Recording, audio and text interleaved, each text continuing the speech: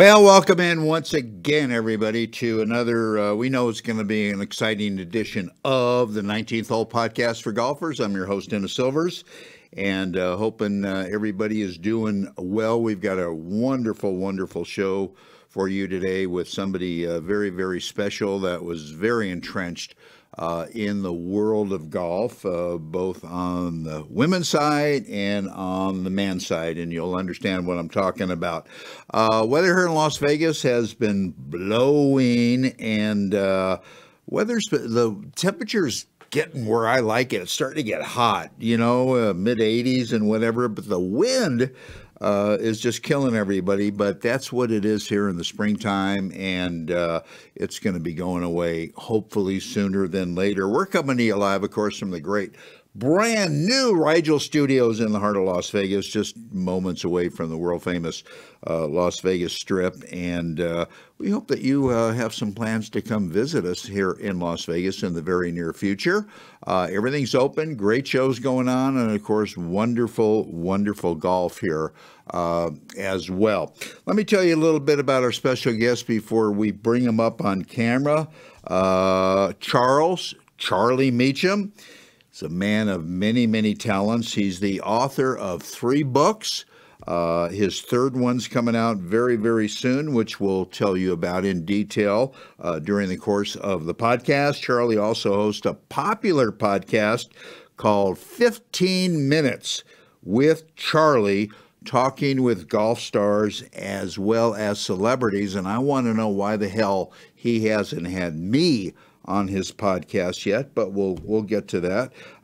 Charlie graduated from a school you might have heard of, Yale Law School, in 1955, and of course went on to start practicing law. Charlie was named the commissioner of the LPGA in October of 1990, and I believe he served for 5 years. At the end of 1995, Charlie has acted as a business advisor for the likes of Arnold Palmer and Jack Nicklaus, and a personal business advisor for players like Julie Inkster, Annika Sorenstam, and Dottie Pepper. Charlie has served on the board of many, many companies and corporations and foundations, and of course has received a lot of recognitions and awards all through his career. So it's very exciting for me right now to introduce and bring up our very, very special guest, Mr. Charlie Mechem. And Charlie, listen to that. A lot of applause here in the studio for you, my friend. I like it already. Good. Before we get started, you've been a lawyer for a long time, Charlie. Have you ever heard of any lawyer jokes that you thought were good? Unlike, what do you call 600 lawyers at the bottom of the ocean? A good start. Why don't sharks bite lawyers? Professional courtesy, yes, all that kind of crap. Heard any good ones that you actually like? No. I have not practiced law since, I guess I practiced for 9 years after I got out of law school. Yeah. And then into all other activities. So whatever lawyer jokes I've heard, I've long since forgotten. If I think of one as we're talking, I'll share it with you. Okay. I want to get into right now a little bit, and we'll expand upon that. The new book, that is your third book that you have written. And let me ask you this. What motivated you in the first place, Charlie, to start writing books, to become an author?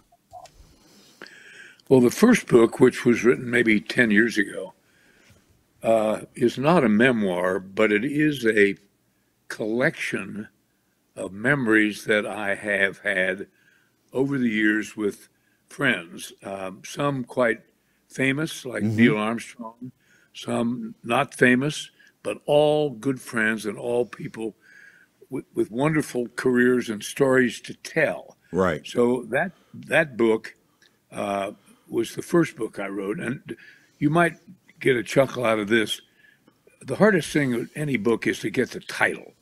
So I got all these things together with me and all these famous people, and I thought, what am I going to call it? I remembered a joke that I'd heard where this guy goes to Rome and purely by accident gets his picture taken with the Pope. Well, he's very thrilled about this, so he goes home. He's showing all his buddies his picture with the Pope. Of course, he doesn't tell them that it's an accident. So they pass it around. Everybody, oh my God, this is wonderful. This is wonderful, Joe. And gets the last guy looks at it and says, "Wow, who's that guy with you, Joe?" I thought that's the perfect title. There you go. There you go. Yeah, yeah. And how did the second one come about, Charlie? Totally different. One of my sons-in-law said to me one day, Dad, he says, I noticed that you like to use anecdotes in making speeches or writings.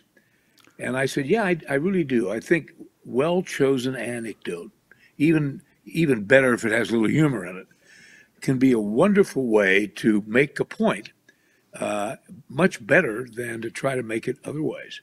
So he said, could you put together like a glossary or a dictionary of anecdotes?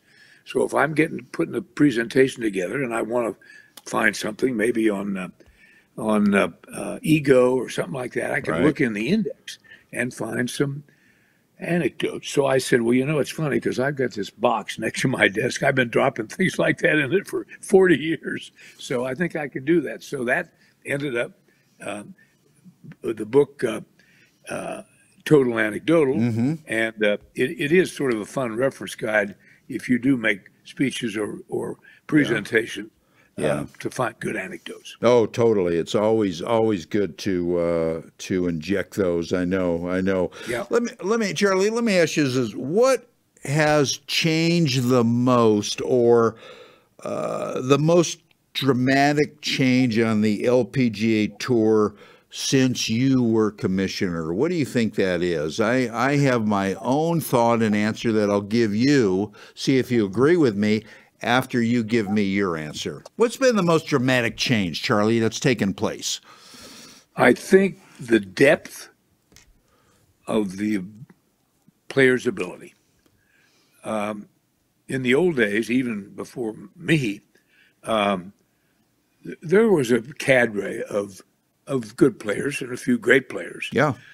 That cadre wasn't all that deep. Now it's enormous.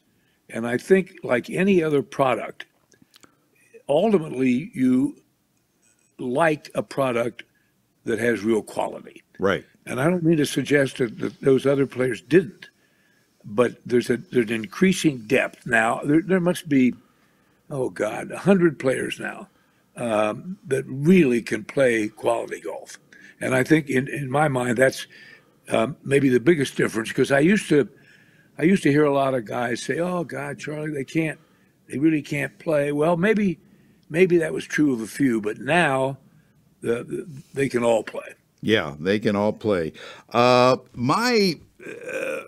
My observation is, and I'm curious to get your answer, and I agree with what you said as far as the depth. Yeah. There's a lot of gals out there that can really golf their ball, but I think with the insurgence of Asian players, foreign players, has made a really impact on the ladies' game, to the point, Charlie, I don't think the Americans are ever going to dominate again. What do you say?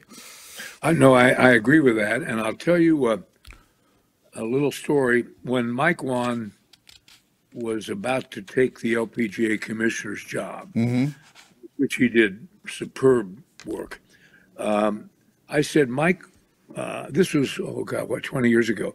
I said, Mike, what are you going to do with the Asian problem? Because in those days, it was a problem.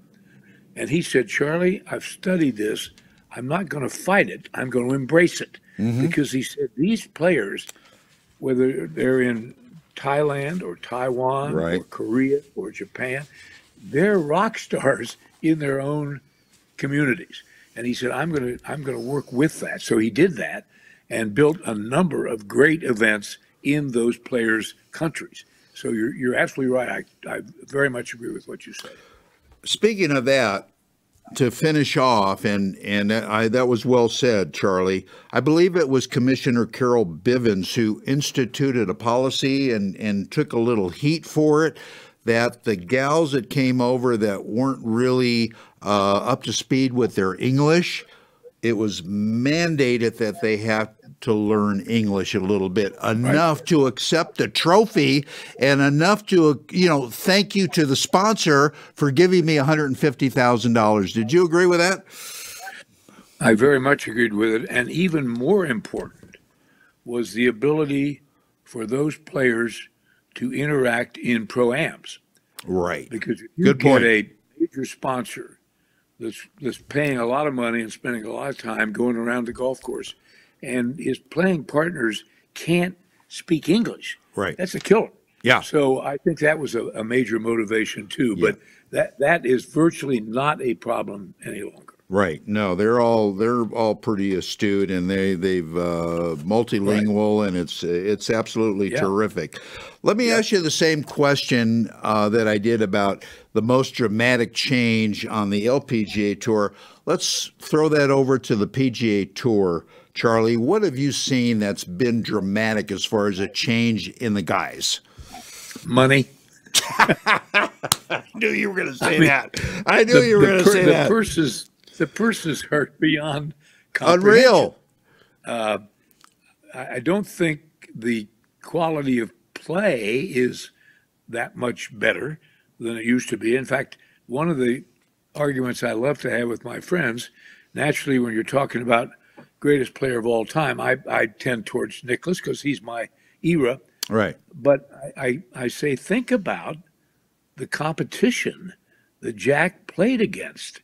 5 or 6 Hall of Famers. Right, now. Exactly. And so I'm not sure that I could make the same comment about the men's tour as I did about the women's tour in terms of quality of play. It was great then, and it's great now. But the money's the biggest difference. Money is just incredible. Just as a side note, I think I read or somebody told me that the purses for the major championship, as a la Augusta, all the purses are being raised. Do you think it's number one, a motivation for guys to play good, to make sure they try to get into majors, obviously? And do you think it has anything to do with Greg Norman and the Saudi League with the money they're throwing out? And what do you think about that Saudi League, Charlie?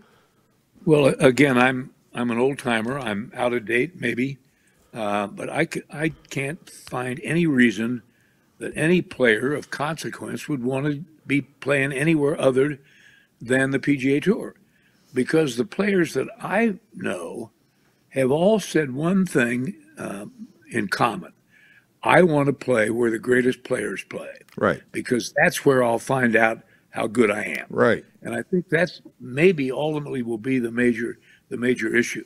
So I'm not for trying to really do any better than what's already being done.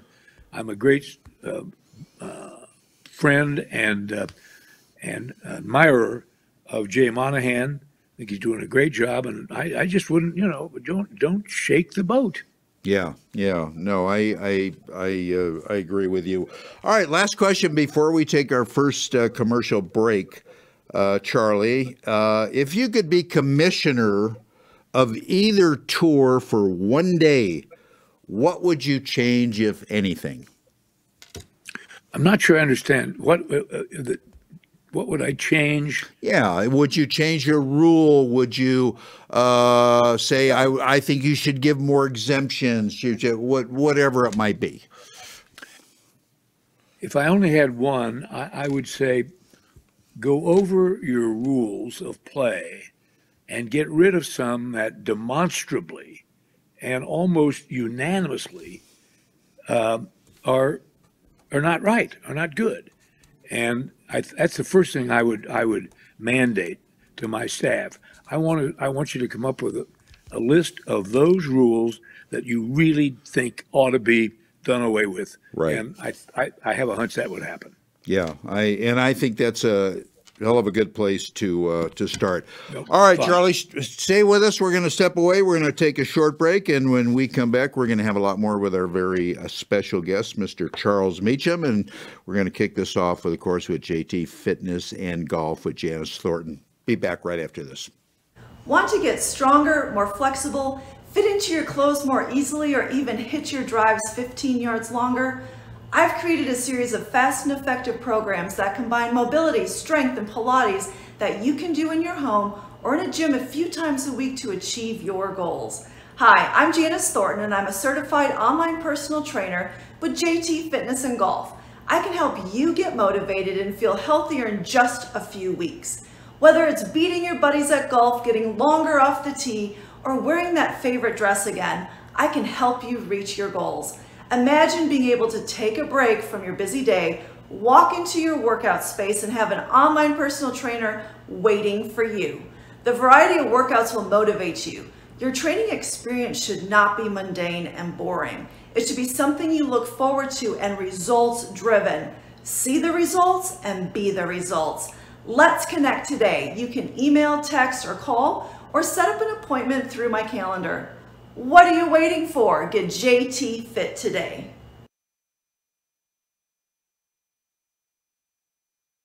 Are you an E or a C? Both have Ridgeback. These are loaded with tech. Which one are you gaming? Definitely E for me. It's just so forgiving. I'm definitely an E. C is for Cheka. What else? C is for kill it. C is me. Low spinning bombs. So, are you an E or a C?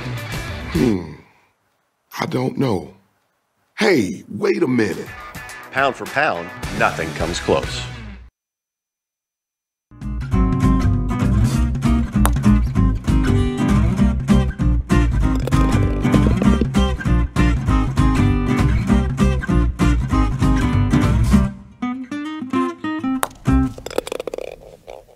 All right, we are back, everybody, with more of the 19th Hole podcast for golfers. I'm Dennis Silvers, having a great conversation with Charlie Mechem.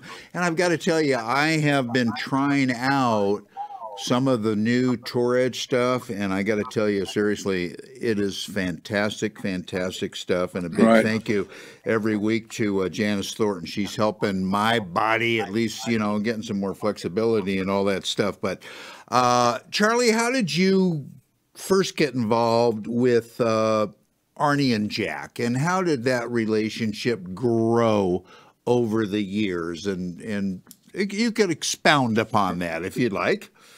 Oh, sure. Totally different. My old company built a golf course north of Cincinnati, Ohio, when I was CEO of TAP Broadcasting Company.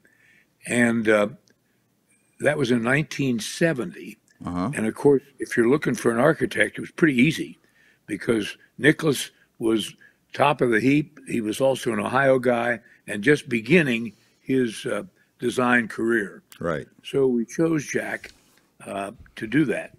And so we got to be very good friends then. And that friendship has lasted now for over 50 years.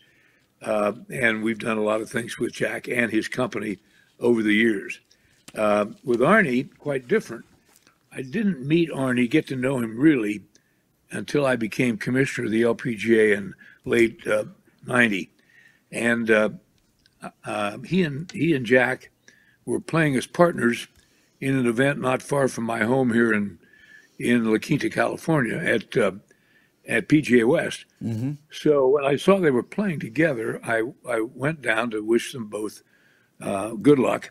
And Arnie, whom, as I say, I knew, but not really well then, he said, "Hey, I've been meaning to give you a call. Let's have a beer after my round." So naturally I did, met him, and typical Arnie, he bought us each a beer, and then he looked me right in the eye and he said, "I want you to come in and run all my companies." And Wow. I picked myself off the floor for several reasons. It was typical Arnie. He was getting very good advice in those days from IMG, Mark McCormick. But beyond that, I said, I can't really do it, Arnie, because knowing I was going to be retiring from the LPGA, I got a couple of other things going on in Cincinnati, so I couldn't do it full time. So he said, well, we got to figure this out. So 2 or 3 months later, he called me and he said, I've got an idea. And I drove up to Bay Hill where he was living. And he said, why don't you just become my advisor and consultant? That way you'll have time to do the other things you need to do and still help me. And I said, that sounds exactly right for me. So we shook hands on it. And then he said, now there are 2 things that go with this. Number one, you got to move to Bay Hill. You and your wife got to move to Bay Hill. I want you here. Nice. And number 2, and he pointed to this office right next, and he said, I want you in that office. Well, the offices were adjoining with a door in between. And I don't think from that day on the door was ever closed. And so Arnie and I sat about 6 feet away from one another. It was really funny because he was such a great guy, and he'd get a piece of mail, he'd sail it through the door to me and say, what do you think of this? So gosh. We had that kind of relationship for 10 years. So the beginnings of the 2 relationships are quite different, but they both became very strong. Yeah, no, that is a great story. And I imagine you played Bay Hill a lot? A lot. I have an 18 handicap, or 16 Okay. maybe at my best. Okay. So I wasn't. I didn't feel like I needed to play every day. Yeah. But yeah, I played, and there's a short course there, a 9-hole course. Yeah. That I played a lot. But yeah, I played Bay Hill a lot. A course that I probably played more over the years than any is my home course back in Cincinnati, Ohio, the Camargo Club, which is one of the great Seth Rayner gems of the early 20s. No, that's And then, of course, I belonged at Muirfield Village. right. In fact, this is a kind of a fun story you might enjoy. I told Jack I was going to be going to Muirfield just after they opened, and Muirfield Village, and he said, "Oh, be sure and call me. I want to, how you feel about it." So I played, and I called him back the next day, and he said, "Well, what'd you think?" I said, "Jack, it's unbelievable. It's a great golf course." And then we paused a minute, and I said, "Especially if you can fade a high 2-iron." That is a good one. That is a good one. You know, what are Charlie, you talking about? I said, you know. I've got friends that are very, very good players. They play golf all over the world. They have played some magnificent golf courses, and all 3 of them say, without a doubt, the best golf course, and I don't know when they played it, what time of year, whatever, the best golf course they ever played was Muirfield. Now, that's pretty good. That's a pretty good compliment, isn't it? It sure is. Wow. Wow.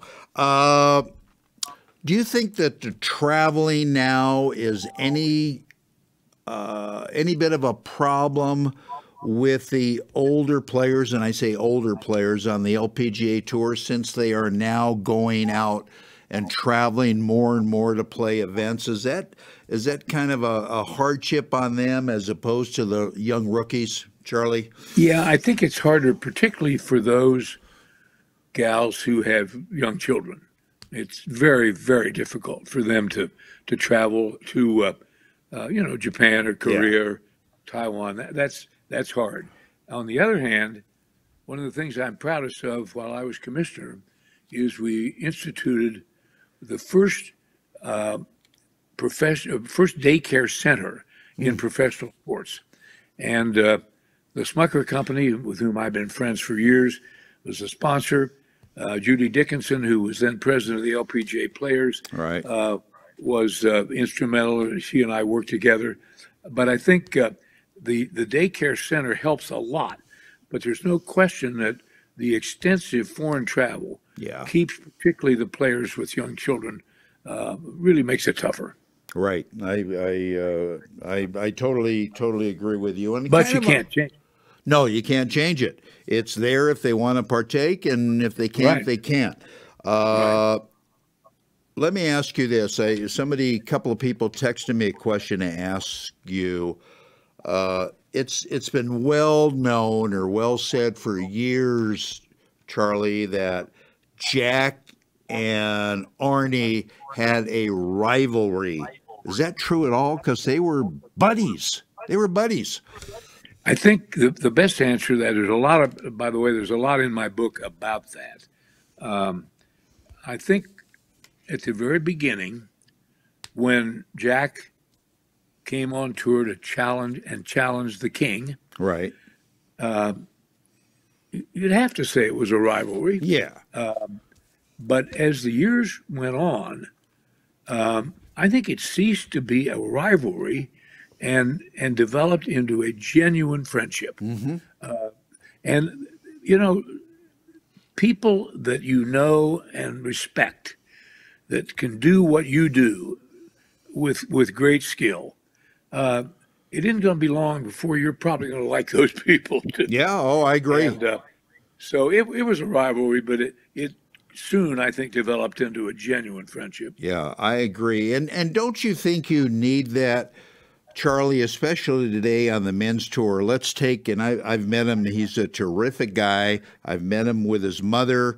Let's take like Bryson DeChambeau, very controversial. The guy should, sure as hell could play golf. But he's controversial. A lot of people don't like him and other people, but he's good for the game in the sense we need people that are a little bit different, that you talk about, that people get ruffled over a little bit. Don't you agree? It brings a little bit more to the game. We need Charlie, we need personalities. As long as you maintain the respect and reverence for the game. Once you don't, then I have problems. And in my book is a photograph. There's a story about the duel in the sun, the great match between Nicklaus and Watson years ago.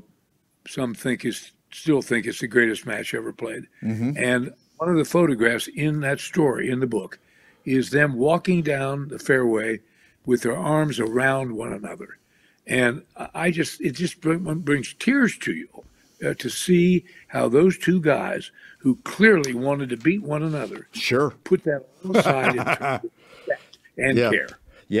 Yeah, absolutely. All right, Charlie, again, we're going to step aside, take another short break. We'll come back. We're going to get a little bit more in depth about your third book coming out. I think it's available very, very soon, and some other stuff, so stay with us.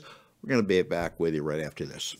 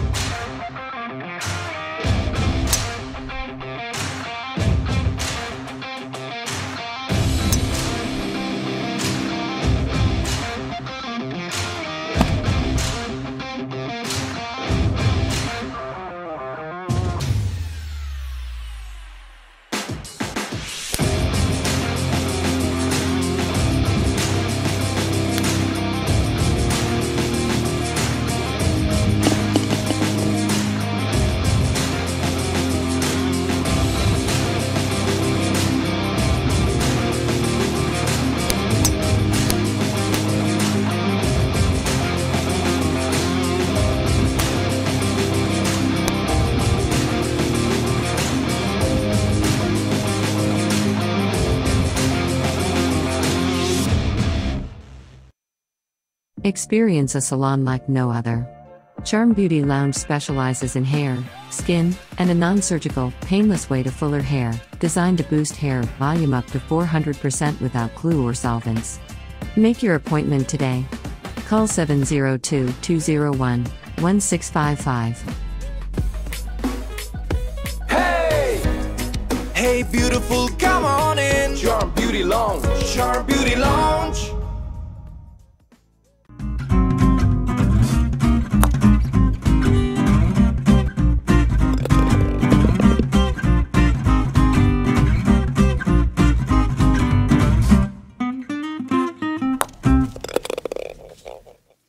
All right, we are back, everybody, with some great discussion with Charlie Mechem, our special guest.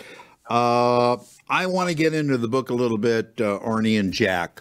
What motivated you to want to sit down and write a full-blown book about that, number one? And number two, I imagine, Charlie, it wasn't very hard for you to bring up memories and thoughts about these two guys to write a book.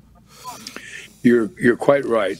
What motivated it, kind of interesting, the president of the club where I live here in Southern California, Tradition, was an Arnold golf course.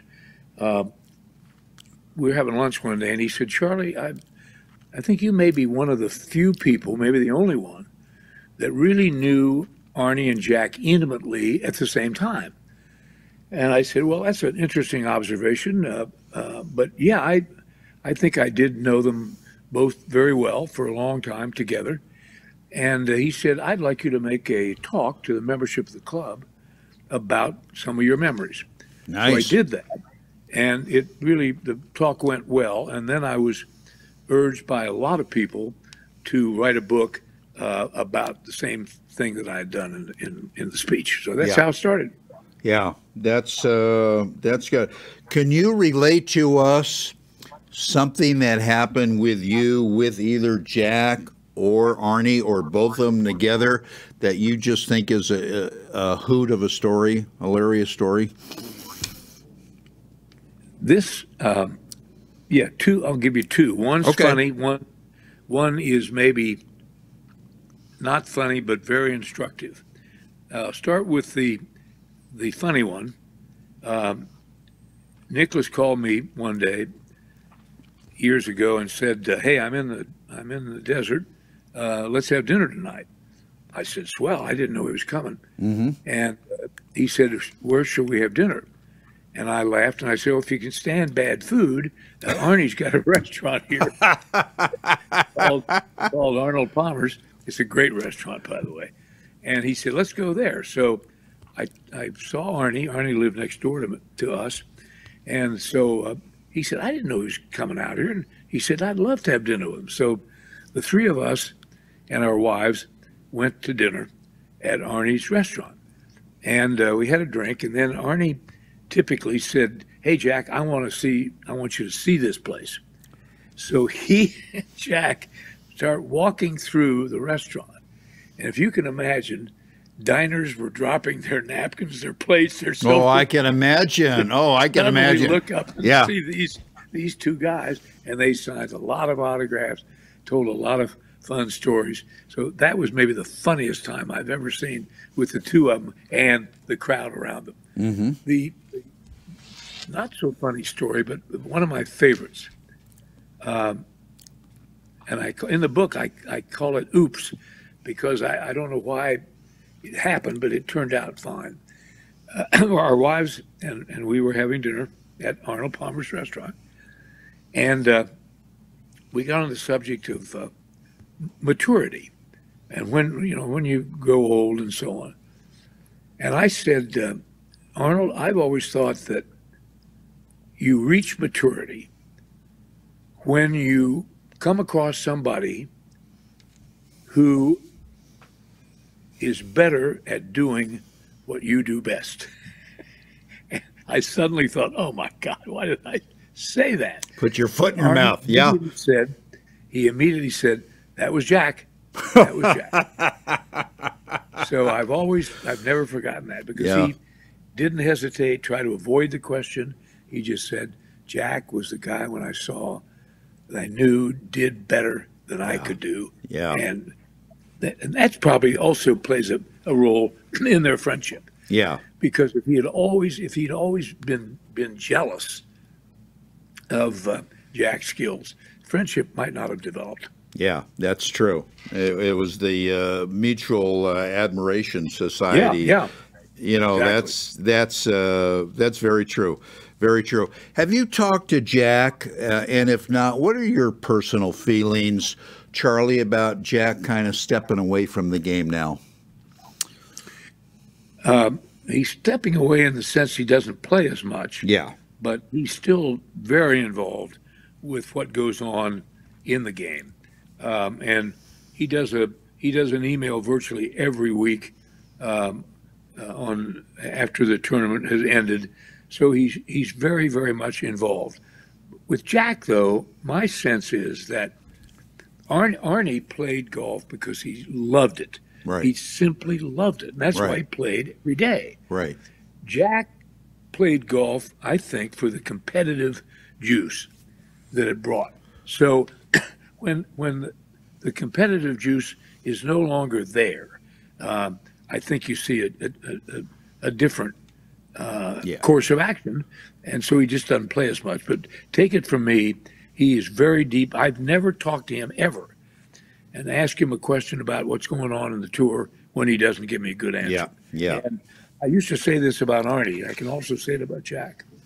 Nothing ever happened in the game of golf without it being run by Arnold Palmer. And I could say the same now for Jack Nicklaus. The reason's simple. People respect their judgment. And if you're really trying to get something done, the last thing you want is Palmer or Nicklaus not agreeing with what well, you that's do. true. That's a very that's a very good point.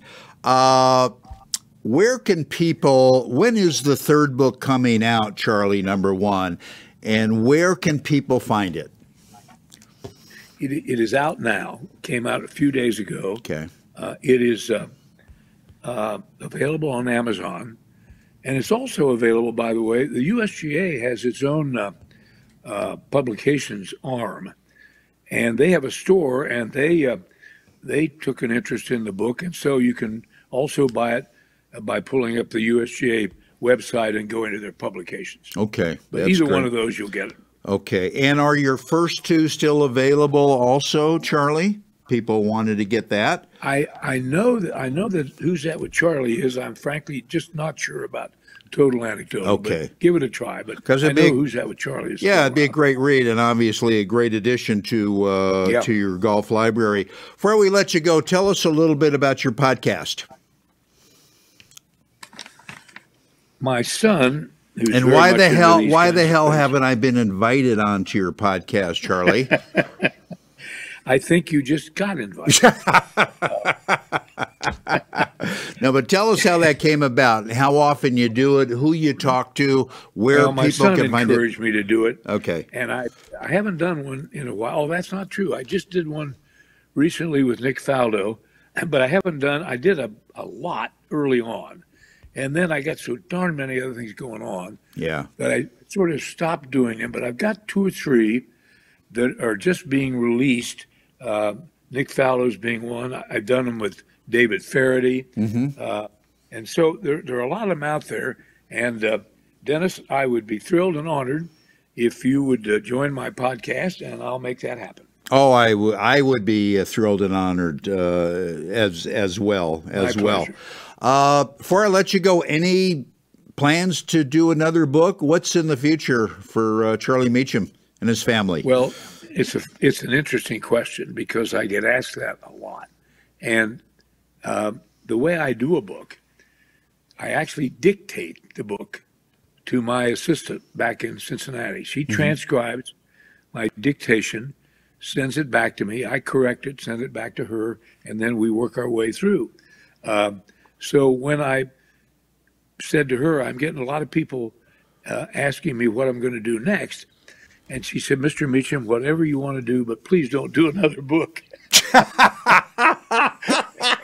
And so, and I understand that. But what I am being really, a lot of people want me to do a audio version of the current book of Arnie and Jack. Right. And I might, because it lends itself maybe uniquely to an audio version, the stories that I would tell. Yeah. So, that's a great idea.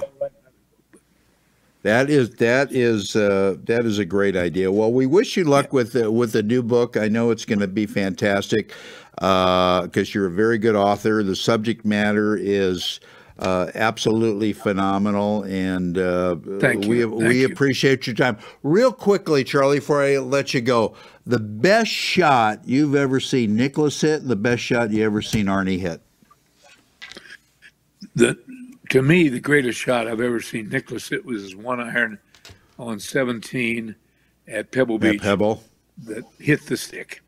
If you were, and I was watching from home, it really looked like you were going to get hit right in the face with the ball. It was, and then it dropped down about a foot from the flag. With Arnie, I couldn't pick one because there are just so many. He hit. You know, maybe the most spectacular was the time he hit one off the stump of a tree.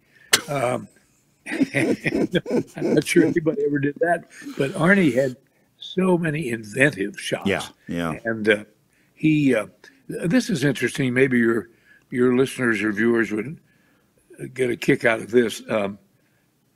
I said, Arnie, I can't understand how you played so well at the Masters. You won 4 Masters, and yet your ball trajectory is very, very low.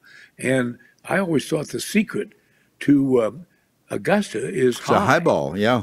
Yeah, and his answer I've never forgotten. He said, Charlie, you're right. So I learned to hit a high ball for Augusta. Now, doesn't that say it all? It does. If that's what I need to do, I'll do it. It does. It does. It's anyway. That's it. That's it. Anyway, Charlie, it's been a delight. Thank you so much for your time. It's very, very enjoyable. Make sure Arnie and Jack get that book. You're gonna absolutely love it. And we'd like to have you back sooner than later again, Charlie. It would be my pleasure. Thank you very much. Thank you. Okay. Charlie Mechem, everybody. Just a terrific guy. All right, stay with us. We're going to take another short break, come back, wrap up the show. As golfers, we want instant gratification when it comes to a better golf swing and playing better golf. Impossible, you say? Not anymore. Golf Boost Artificial Intelligence, AI, has developed and patented the most advanced swing analysis technology in golf. Simply, the algorithms detect your body position and then analyze your golf swing using their artificial intelligence technology. The AI captures all the relevant data from your swing video and then presents you a personalized lesson. Golf Boost AI is the ultimate swing analysis and virtual instruction system for golfers of all ages and abilities. This sophisticated software takes into consideration your height and build, playing level, and returns the ideal solution for your swing. Bottom line, Golf Boost AI is an incredibly convenient and cost-effective tool for golfers to improve their swing. Go to golfboost.com and check it out. The app is free to download and try. Visit golfboost.com today.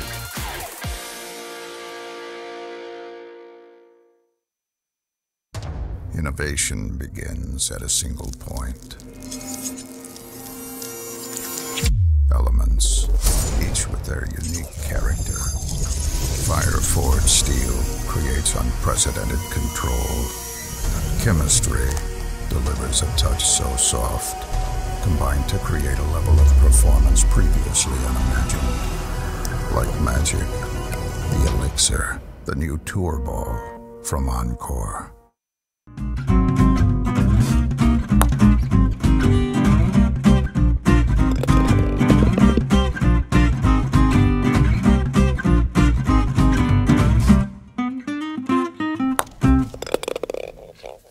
All right, that's going to wrap it up for this edition of the 19th Hole Podcast for Golfers. Hope you enjoyed it. I want to thank Charlie Mechem for a wonderful interview and wish him well. And we are going to get him back on the show next week.